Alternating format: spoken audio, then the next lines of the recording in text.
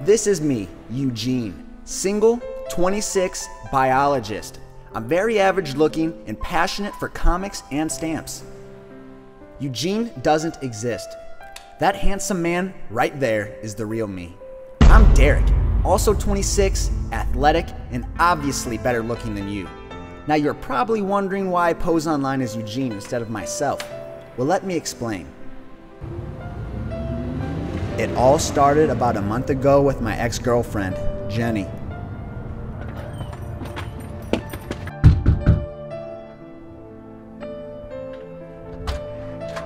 Hey, you. Hi.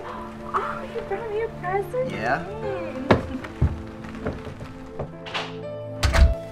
Happy birthday. Oh, thanks, babe. It's so big. It's the necklace I saw last week, but...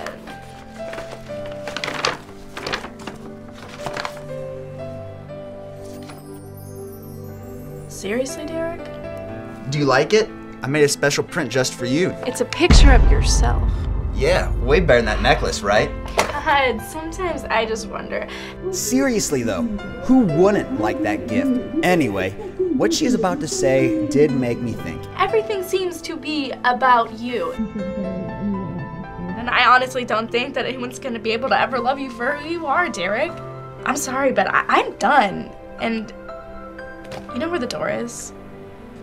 And Jesus, you can take the present. I don't need it.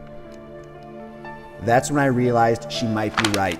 Nobody could ever love me for myself since everyone must be blinded by my good looks. This is where Eugene comes in. I wanted to find a girl who would see past my beautiful features. Internet dating was the perfect solution to hide my true identity and meet someone interested in who I am instead of how I look. So after finding some random local nerd I knew from high school to use as my online profile, I was set and ready to give it a try. At first, I only had a lot of very, very creepy women. Wow, you know, you're even hotter in real life. Oh, hold on, I have to take this. It's my husband. Hi, honey. Yeah, I'm with him right now. Yeah, I think he may be down for a threesome.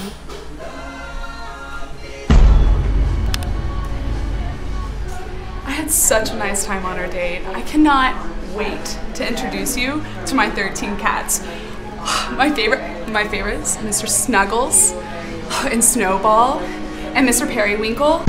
So this went really well, and I want to be straightforward about it. Do you want to have sex in my car or the bathroom? Let's go to the car. Great. Just one more thing. Yeah. How do you feel about wearing this? Brightens the mood and... Hey, wait, where are you going? I didn't have much luck and was almost about to give up until... Whoa! This was my very first message from someone who didn't look like a psychopath. Her name was Helena, and I was officially back in the game. Helena and I talked a lot for the next few days. We really hit it off. I started to like her. I could see things going somewhere. So we decided to finally meet at this coffee place. Today was the day. I had to be even more perfect than I already am. I could not screw this one up. It was maybe my one chance at a true relationship. I was nervous and excited at the same time.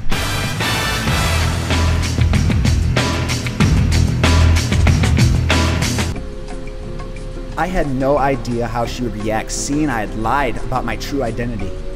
She couldn't be mad. I mean, look at me. I'm so handsome. No way she could resist this pretty face.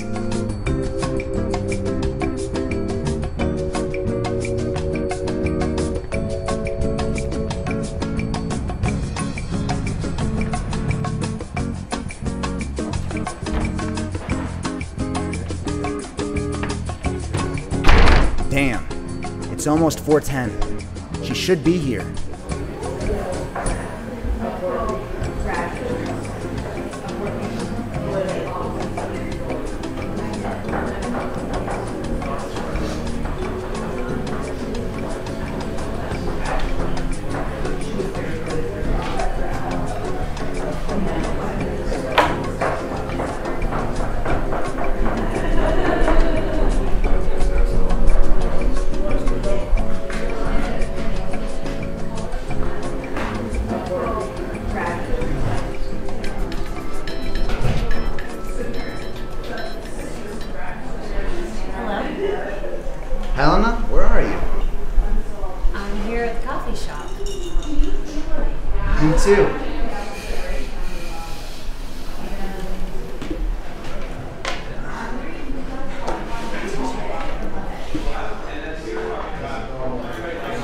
Helena? Yes. But You don't look anything like your pictures, Eugene. yeah, neither do you. Why would you pose as someone else? Well, I just wanted to find someone who likes me for me. What about you? Same reason. I figure if I look prettier online, then guys will want to get to know me better. I understand. Well, if you and I want people to like us for who we are, then why don't we get to know each other better? I had my back against the wall. Should I stay, get to know her, and maybe find in her a real connection, or leave? I'm sorry. It's not you. It's me. Dick? When I told her it was me and not her, I truly meant it.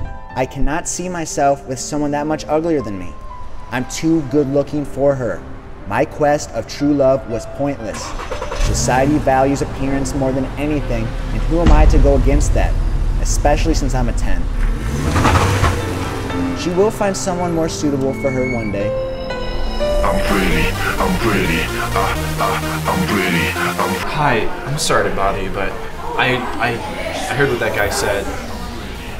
And what an a-hole. Could I get you anything to drink? Another coffee or something? Yeah, sure. That'd be nice. I'm pretty. Je dédicace ce morceau au beau gosse que je suis. J'ai trop de sexe à fil quand je me regarde, parfois je jouis.